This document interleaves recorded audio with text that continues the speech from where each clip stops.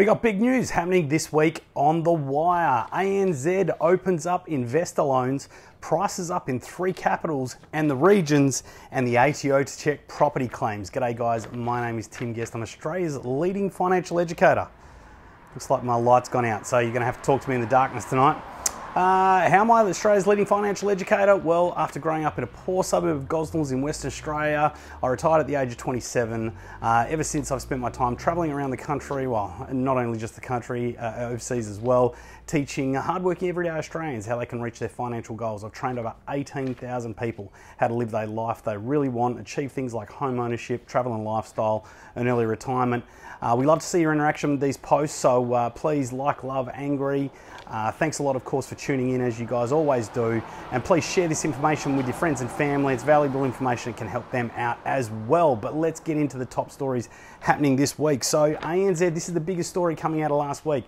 ANZ has opened up the books on interest-only investor loans. So ANZ has relaxed the restraints it placed on interest-only mortgage lending in 2017 and has indicated it's easing its attitude when it comes to lending to property investors. So the Big Four bank centres, it is once again offering customers an interest-only period. Now, previously they only ever offered a 5-year interest-only period. They've now extended this to 10 years. Not only that, but what they've also done is enabled people to get onto an interest-only loan with what they refer to as a 90% LVR. Effectively, what that means is a 10% deposit. Previously, that was an 80% LVR loan or a 20% deposit. So this is really big news. I know there's some people out there that have been suffering a little bit previously on interest only, unable to maybe do a refinance or something along those lines to keep their interest only period going. But now ANZ has opened this up. So that's really great news for investors. The changes suggest ANZ is trying to lift growth in the investor market, and that's after the chief executive, Shane Elliott, last month admitted the bank had been over-conservative. It's also the latest sign of a loosening in restrictions on investor and interest-only loan growth after APRA removed the caps that it placed on that previously.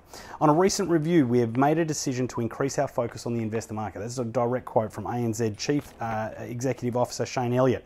The upcoming changes demonstrate our continued appetite in the investor market while ensuring we remain in line with our APRA requirements. So they're not the only Big Four bank that are doing 90% LVR interest-only loans. CBA are also doing that. Plus, there's also some of the second-tier lenders out there. So if you're someone that's in that position, you might want to get in contact with the team so that we can help you out there. But let's move on. Prices are also up in 3 capitals. So new research indicates that 3 capital cities recorded price increases in the December 2018 quarter, while key regional centres also recorded price growth. The Real Estate Institute of Australia Real Estate Market Facts report says the national median house price declined to $733,000 for the quarter, which was due to falls primarily in the 2 biggest markets, which are Sydney and Melbourne. However, 3 capital cities bucked the downward trend. Good news, Perth, bucked the national trend, as well as Adelaide and Hobart. The Real Estate Institute of Australia President Adrian Kelly said the lowest median house price for a capital and for the quarter was $475,000 in Adelaide. The report also noted that while prices had declined in Melbourne, regional areas like Geelong, Bendigo and Ballarat recorded strong price growth. There was a similar trend in New South Wales as well, where Sydney prices were generally down, but in most centres in regional New South Wales, they've recorded annual price increases as well. Finally, moving on, the ATO has declared that it's going to be checking property claims. So property investors will attract closer scrutiny from the ATO after audits of 3,000 investors revealed errors in their tax returns. Okay, a lot of people are getting things a little bit wrong. That's the Tax Office Commissioner, Chris Jordan, and that's what he told the Tax Institute's National Convention in Hobart. Jordan says property investors are his next focus following a crackdown on inappropriate work-related expenses, which yielded $600 million in extra tax revenue. So we're seeing incorrect interest claims for the entire investment loan, where it's been refinanced for private purposes. Also incorrect classification, so that's where you may have done the refinance, but the use of those finance was for personal uses. People have been claiming that interest. Okay, you can't do that. All right. Also, classification of capital works as maintenance. So you can claim maintenance. However, if you're doing a capital improvement to a house, that comes off the capital growth, the capital gains tax function, not off your yearly claim. And also, taxpayers not apportioning deductions for holiday homes when they are not genuinely available for rent.